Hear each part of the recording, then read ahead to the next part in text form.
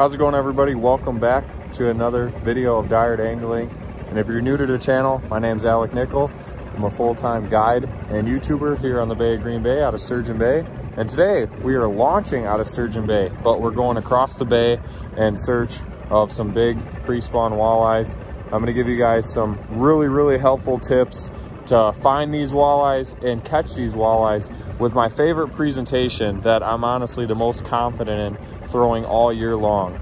My favorite hair jigs, how I'm working my hair jigs, and how I'm finding these fish on the west shore of Green Bay. So stay tuned, you're not gonna wanna miss it.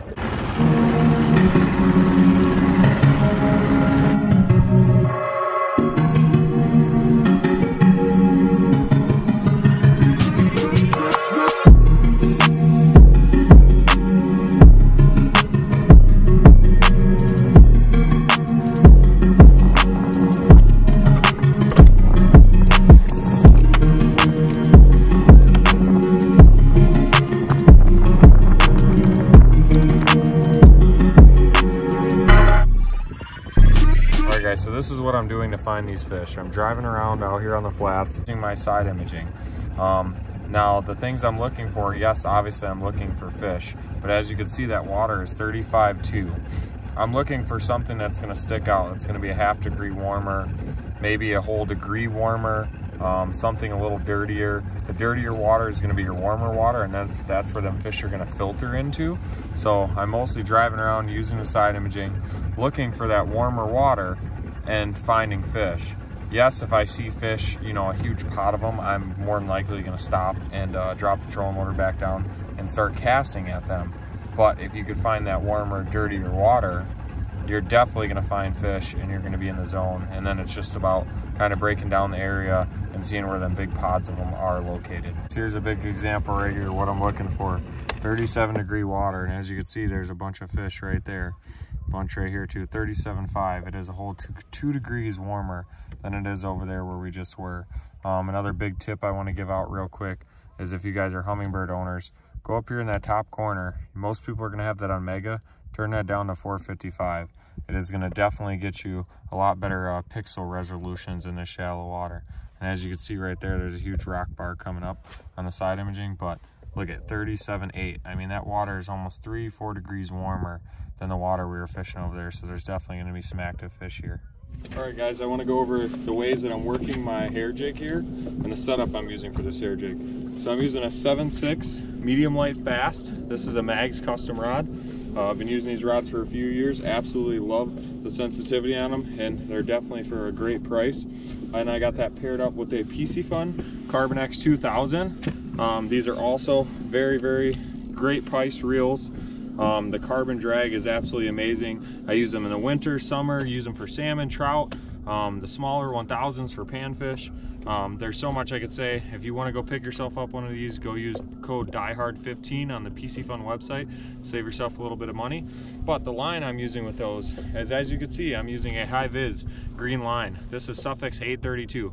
I recommend using a highvis line just to see where your line is at all times.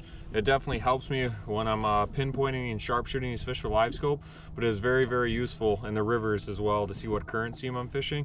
Plus, if you don't feel the bite sometimes with these hair jigs or plastics, you will see your line jump when the fish hits it. So I highly recommend using a high-vis line. But the thing is with that though too, is you got to be using a long fluorocarbon leader. Right here I got a knot in here from my braid to my fluorocarbon leader, and I'm using a 12-pound Seagur right now. Sometimes I'll go down to 8 when the water's a little more stained, or we're fishing around rocks like we are right now. I use a little bit heavier, like a 12. And I usually use a 7 to 10 foot leader depending on water clarity. Sometimes in a river you use a 2-3 foot leader, but out here on the bay I like to use a leader. Normally the length of my rod is about the smallest amount of leader I'm gonna tie, and then the braid I'm using is 8-pound braid. Now the couple ways that I'm working this hair jig is, so we're drifting around with this live scope. I'm looking for them. I find them using my side imaging, and once I find these fish on these flats, I'm gonna give out a good cast. Normally I like to drift cast, so I'll just start drifting with the wind.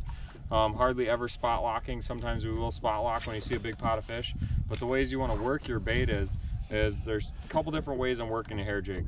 I'll either reel down and I'll just give it a twitch, and hop it along the bottom, reel down, twitch, twitch. And now when this water is really cold like this, they like that long pause on the bottom. So a 3 to 5 second pause on the bottom is triggering these fish to bite. Just giving it a little twitches along the bottom, letting it stop. Another way you could do it is you could just do a pull and stop and let it hit the bottom. Let it on the bottom for a second. Pull. But lately the double twitch has been working the best. And now another way you could work this hair jig, which is one of my more favorite ways, is put your rod tip down low to the water and do one full crank on your reel and just give a little twitch at the end. One full crank on your reel, a little bit of twitch. And now what that's gonna do is that hair jig's barely gonna be moving on the bottom. When you're working your rod tip up, that hair jig's jumping off the bottom 1 foot to 2 feet sometimes. But when you're working your rod tip down, that hair jig's doing a different motion. It's darting along the bottom. It's acting more like a goby. It's barely coming off the bottom, which is triggering these fish to bite in this cold water because they don't like that bait coming off the bottom as much and they're very lazy. So as the water warms up, you know, I might start jigging up higher, or I might be doing a faster reel and a stop.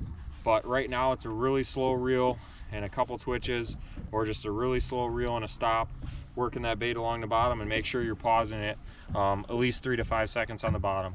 Now color wise are hair jigs, I like to use black and purple, black and gold, purple and gold, and purple and green. Sometimes purple and brown too, but mostly everything that's dark that's got some purple in it is my go-tos this time of year. And I'm mostly always throwing a 3/8. There's a couple situations where I'll throw a quarter, but mostly always throwing a 3/8. And that is my favorite go-to bait all year round, is definitely the hair jig. I just want to show you an example of what I'm doing here. So once I find the fish on the side imaging, find the area where there is fish, mostly what I'll do is I'll just start drift casting with the wind and casting off this side of the boat the way that I'm drifting, the way the wind's pushing me, so that way my bait is getting to the fish before they see me. And all I'll do is I'll just sit here and I'll turn the handle back and forth, scanning out in front of me, looking for pods of fish. And as I sit there and turn it back and forth, like right there, there's a couple fish right there. You'll see them down there. So now what I would do is I'd cast right into that group of fish, and I'm going to do that right now and go back to the GoPro. Put the tomato on, or was it? I put it on because I told him to put the vegetables on the side. Yeah. Otherwise, it would have made the sandwich all soggy. They're liking this one. You got one? Yeah, he's got one.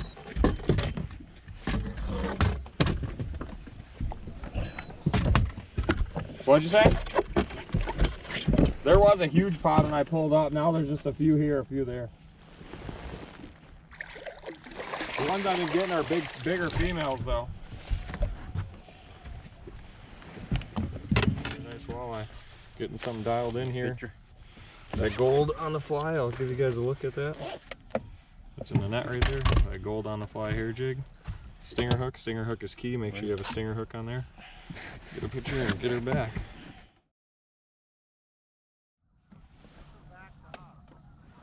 All right, they're in between us somewhere, I bet. There's one. You got another one.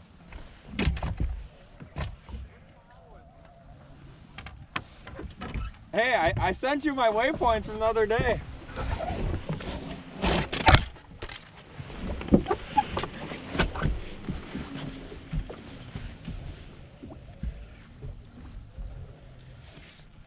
Big one. Nice fish. Oh, it's a big one. Yeah. Ready to get her done. Oh. Get him.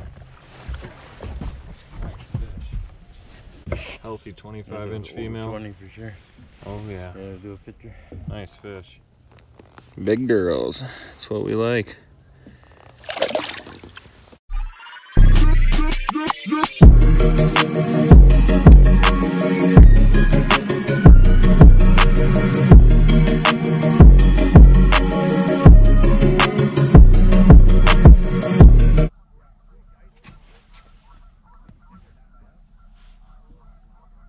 By doing that little twitch right? Yeah, just like that. And like one full reel. Yep.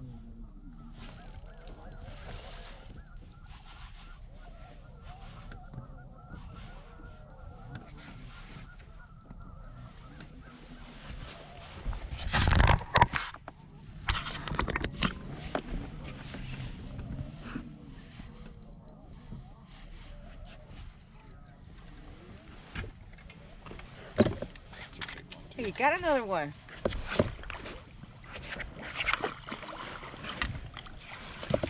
And he's off. It's a big one. Hey, dude. I'm gonna try to keep quiet. Other boats will start coming in on you.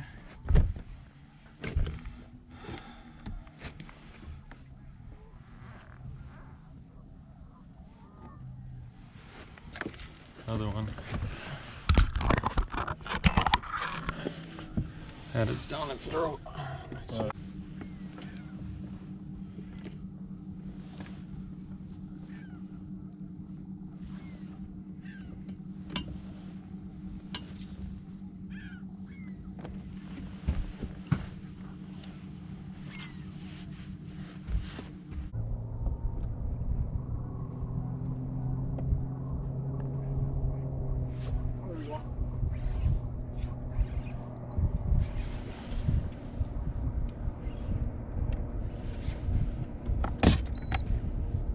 Something like this. Huh? So you mean like this?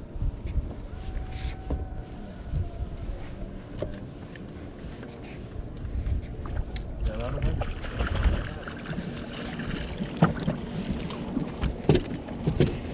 There's a bunch of them over there. Cast over there. There's a whole bunch of them. I was watching them chase my bait. So you always use a stinger, guys. A lot of these fish will only get that bottom stinger, or the stinger in the bottom of their jaw. So you got to be making sure you're using that stinger. But there is times like today where they've been choking it down their throat. You want them to choke it, but definitely always got to have a stinger on there, especially in this cold water. The water's only 33 degrees right now, so that stinger is definitely key because you will have a lot of short bites, then pin it to the bottom. And there's a better look. Oh, dropped it in his mouth. There's a better look of that on the fly jig that I'm using. 3/8 ounce.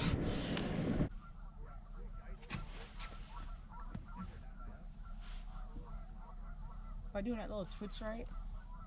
Yeah, just like that. And like one full reel. Yep.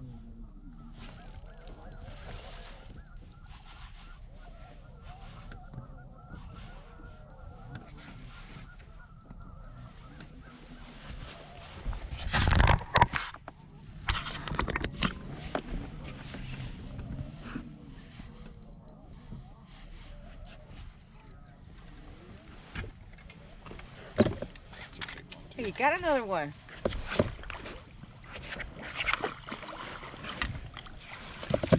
And he's off. It's a big one. Hey, dude. I'm gonna try to keep quiet. Other boats will start coming in on you. Had it down its throat. Nice Oh, fish. yeah.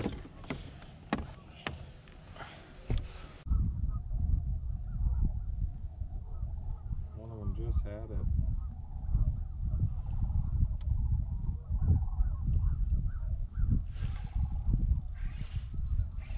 Came back for it.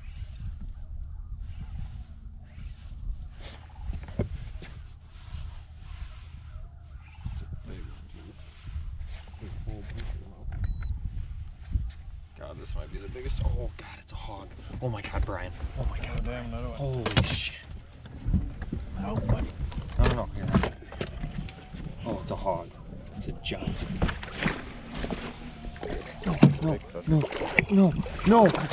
Oh my. No. That was a 10-pounder, dude. That was a big one. That was a 10-pounder, dude. Alright, guys. This is the look when you just dump a 30-incher next to the boat. And it's one thing when they just come off, but when you go to net the fish and the hooks get tangled in the net and you literally sit there and try to net it multiple times and it's just flopping and you watch it come off and swim back down, your heart goes in your stomach and your stomach goes to your butthole. So I'm sitting here just contemplating life right now, very upset and depressed. And I don't even know what to say. I wish I would have turned the GoPro over so you guys could have seen how big that fish was. But we all seen it, and yeah, it was a reach away. Could have touched it. It was hooked very good too. So that's a heartbreaker, but that's why I call it fishing and not catching. So Yeah. So we're gonna keep grinding though. Hopefully we hook into another one like that. But definitely breaks your heart when you lose one like that.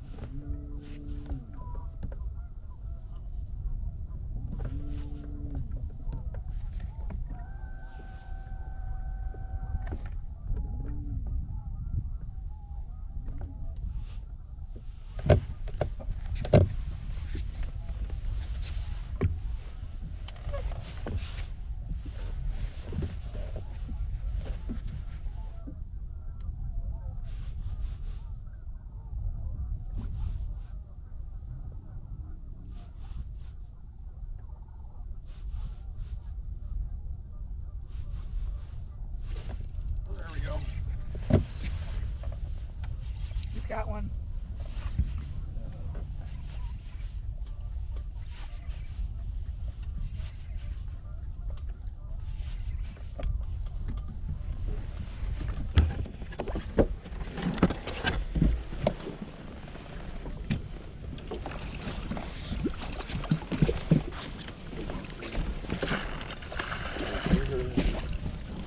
Oh wow, that's good that happened. Look, I just pulled my leader and it.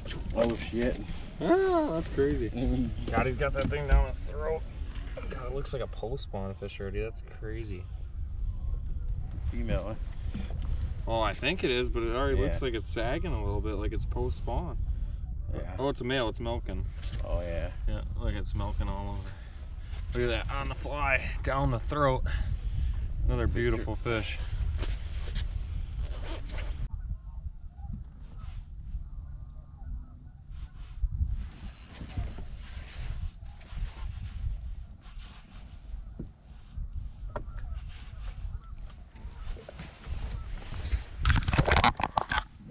Yeah, that. Oh, I got it. It's not a big one. I don't care about this one.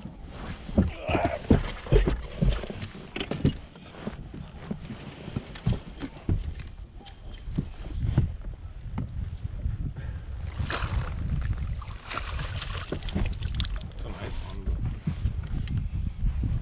not what the other one was. It's alright. I need to stop talking about that. God, that's a fat female though. Look at her little. It's about. Been a good morning so far. Still upset about that 10-pounder I just dumped, but that's okay. Hopefully we get another giant for you guys today. You guys are nice. Alright, well I hope you guys enjoyed the video. Thanks for tuning in. Hopefully you learned something on this video. I definitely try to throw in as many tips as I could, so that way you guys can come out and do this, get on some fish for yourself.